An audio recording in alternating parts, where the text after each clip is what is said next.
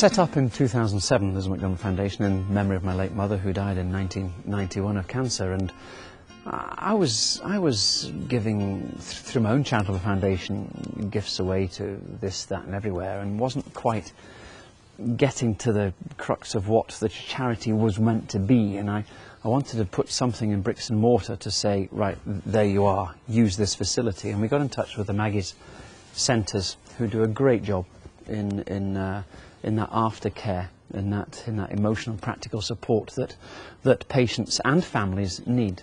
I went to visit a couple of them and was taken wholly in by the whole scene of the support that they give, and wanted to put something back. So we are now building centres, one in Lanackshire that's beginning to start building in September. It'll take a year to build, so it'll open in September 2012.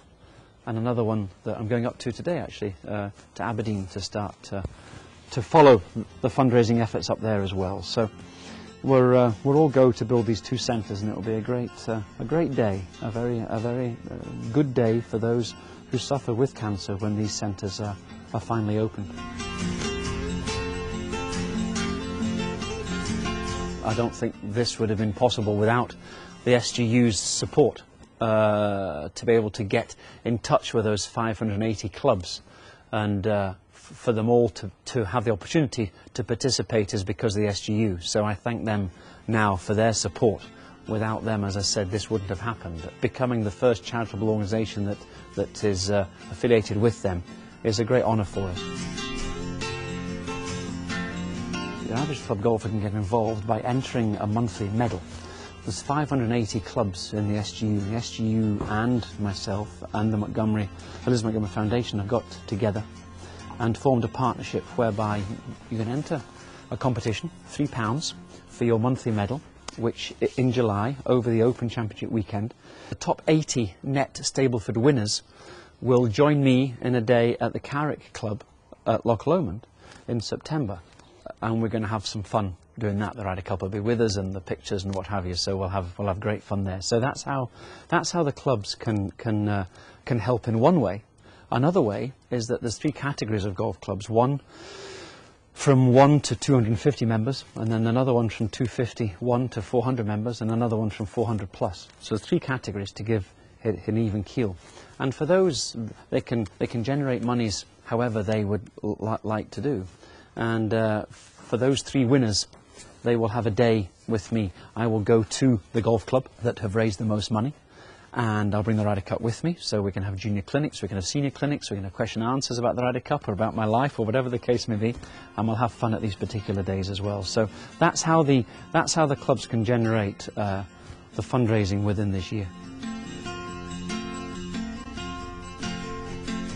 I mean, it was fun as an amateur. You don't tend to realise how much fun it was to play golf, and I think it's very important that, speaking to the SGU members and all the members of the golf clubs in Scotland, the thousands of members, that remember it is fun. Okay, it became a business for me and a job, but it was fun as an amateur, and sometimes you tend to forget that hit a bad shot, you think, oh dear, you know what's that all about? But it is fun because it's a hobby. And you choose to do one's hobby. You can fish, you can sail, you can swim, whatever the case may be, and play football. But golf is part of that. It's a hobby and enjoyment. As long as you enjoy what you do, you're usually quite good at it. So enjoyment is number one, I would say, for any amateur player.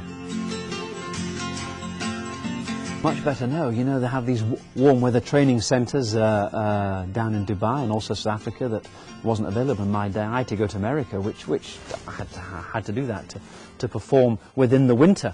Nowadays, you know, these warm weather training, they call it, for 8 weeks, 9 weeks down in South Africa. Fantastic. The sponsorship that Aberdeen Asset have given them is superb.